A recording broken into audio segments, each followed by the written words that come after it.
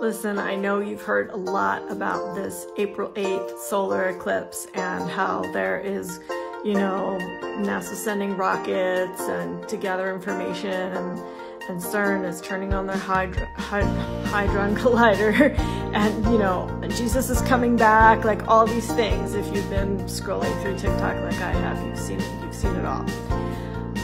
Here's the thing.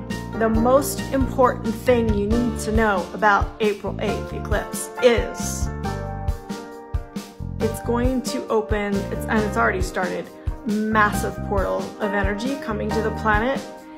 And so I need your participation, you guys, instead of all the fear porn and like, oh, the power's gonna go out, we're gonna lose electricity, whatever. Look, I don't know what's gonna happen, but your participation matters.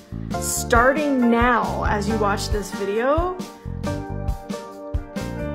be in your creation. What are you creating? What good, positive thing do you want to bring through that portal to come to planet Earth? Because you have a say in what happens. It's up to us humans. Look, I hope Jesus comes back. In physical person, that would be really fun to hang out with him again on planet Earth.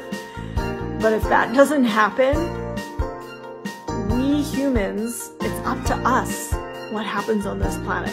So I am inviting you, maybe even begging you, please be mindful, be intentional.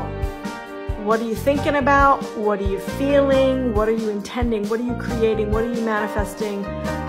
Make it of the light. Let's integrate more light here on this planet. You as a human, you are a grounding point for the light. You are a channel for the light. Unless you choose something different. So choose the light.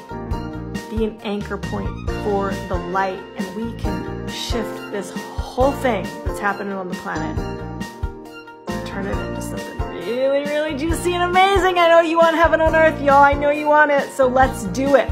Help me, please.